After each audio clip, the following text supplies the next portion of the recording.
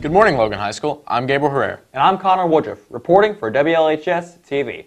Logan High School's largest organization headed to the state's capital recently to compete in several different competitions. Now, Gabe, I understand you attended this event. Well, as a matter of fact, I did, Connor. We brought home lots of awards and we had a lot of fun. Here's the full report. The Logan High School Beta Club, 120 students strong, took their talents to the Charleston Civic Center in a statewide competition featuring schools all across the Mountain State. BetaCon is a statewide convention that features competitions in such categories as the arts, languages, technology, problem-solving, academics, and entertainment. One group told us what they competed in. So we competed in a talent show called Living Literature, where we acted out a scene from the Hunger Games. The group brought to life the reaping scene from Suzanne Collins' famous novel, The Hunger Games. A member of a more hands-on competition gave us some insight into what his group's task is. My name is Hunter Hill, and I'm in Beta Build, and they haven't told us what we're doing, but we have to find out a complicated way to do something simple. The group's ultimate goal was to find the most difficult way to get a marble into a cup. A member of the show choir gave us his thoughts on the competition. I'm in character skit, group talent, and show choir, and I think we winning because them other schools ain't got nothing on us. The show choir sang an a cappella cover of the song Stand By Me. So darling, darling, stand by me. Oh, stand by me. Just stand by me. Stand by me. Former Beta Club Vice President Hydea Bartley gave us her thoughts on leaving office this year.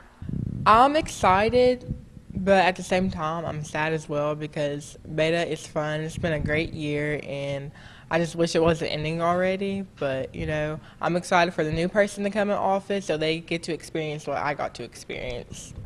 Logan High School's own Heather Mead ran for Beta Club's state office, ultimately winning vice president and replacing Hydea Bartley. In Heather's campaign speech, she said the following. Beta Club is about being the best you can be.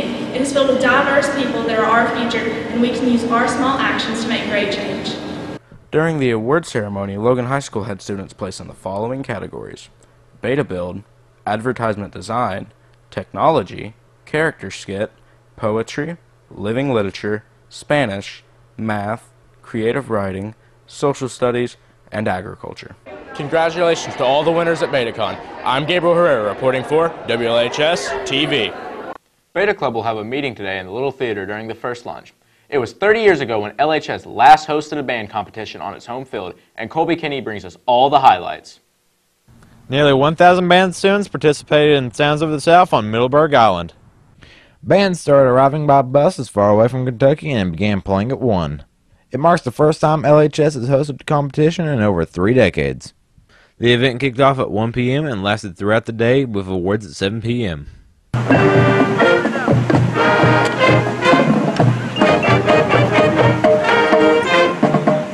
Shortly after a third band started playing, the weather began to kick in. However, the bands played on. We spoke to some of the people that helped out with the competition Saturday. I believe this was a great way to bring the community back together, and it was just a good idea because it seems like everybody's having a good time, and it was just a good idea to bring it back. Yeah, I think this was a really good idea for not only us as band members, but for the whole community. Okay, so I think this is pretty cool. It's the first one we've had in a while, and all the bands are having fun. So, it's pretty worth it to do it again. I think it's a fabulous opportunity for Logan to host this because we're a smaller band compared to what everyone else would be in other parts of West Virginia. And I think it's an amazing opportunity to get our name out there, especially for being a very small band. You know, we've really had a good day today. A bunch of bands are here. They've all had a good time. Right now, you can probably hear the crowd over me. We've really had a good time, and it was a great success. Some band members from other schools also said what they thought about the competition. I'm Chris Blake, and I play the tuba for the Calvin Midland Marching Knights, and this is our first time coming to this competition because it hasn't been held in a while, and I'm kind of excited. The field looks really good. It looks really new, and I think we have a decent chance of winning. There's Richwood and Scott High School, which is right over there. I think that they're going to get up there with us. Hello, I'm Zach Backus from Cabo Midland. We've never been to this competition before, and this is our last one before we go out of state to perform a BOA, and I think we might do okay, because, well, we're okay band. I mean, 150 state champs. Woo!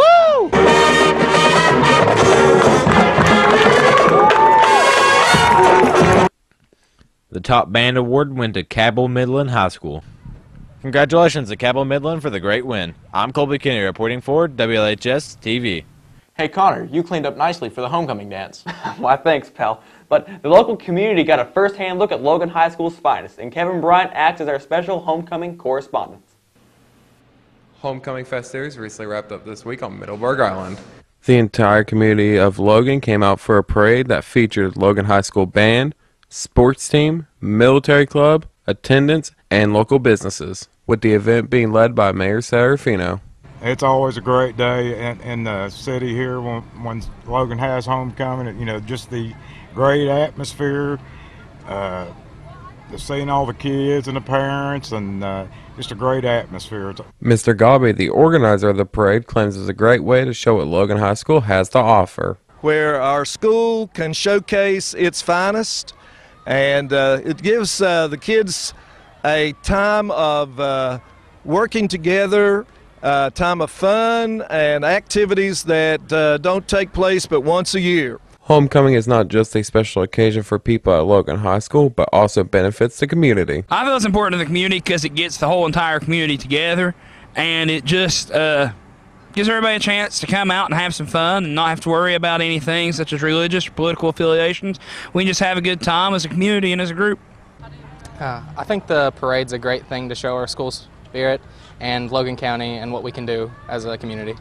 And I'm glad I'm in it this year. I personally love the homecoming parade. I love waving at people and seeing their faces when we throw candy to them, and I think it really shows that everybody comes together and can support one whole big production.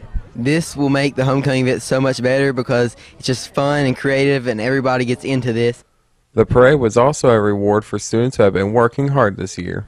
I think it's important because it kind of gives a chance for people who've worked hard so far this year to show off and have fun. Everybody gets to kind of show off what they did.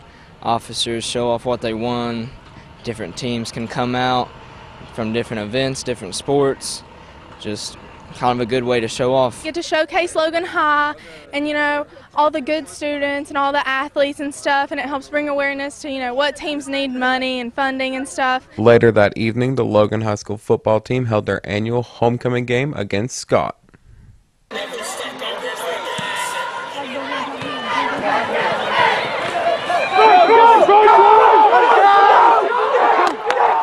With such a close game, halftime served as a period of rest as the Logan High School homecoming queen, Stephanie McLeod, was crowned along with Mr. Wildcat, Matt Brown. Afterwards, the Wildcats won 30-27 against Scott. WLHS-TV hopes the community and students alike enjoyed this homecoming season. I'm Kevin Bryant reporting for WLHS-TV. Tickets will be on sale today for tonight's game. Logan High School students gave a short amount of their time this week that can go a long way next week. Connor Woodruff has all the details. Logan High School 11th and 12th graders had the opportunity to give back the greatest gift during a school-wide blood drive.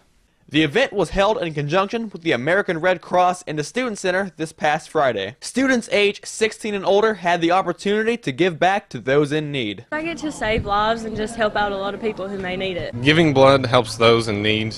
It helps those that don't have the necessary blood they need, or if they're losing some, so it's always nice to give back to the community. We definitely need more blood to be given, especially those with universal blood types. So I think it's for a really good cause, and everybody that is able to donate, I promote it. I think giving blood helps everyone, no matter what blood type you are, because there's always someone out there who can use your blood. Ms. Bennett, the senior civics teacher behind the event, spoke on why the blood drive is needed. Each donation can affect 7 lives, and it does save 3 lives. So for our senior civics, it's just teaching everyone to give back, to give to other people, and to make a difference here at Logan High. At the end of the day, 56 total Logan High School students donated alongside 10 community members, making a collaborative 66 units of blood. WLHS-TV hopes students participate in charitable causes. I'm Connor Woodruff reporting for WLHS-TV. The National Honor Society will have a meeting in the Little Theater during the second lunch today. And speaking of lunch, what's on the menu today, Gabe? Lunch today is pepperoni rolls. I'm Gabriel Herrera. And I'm Connor Woodruff, reporting for WLHS-TV.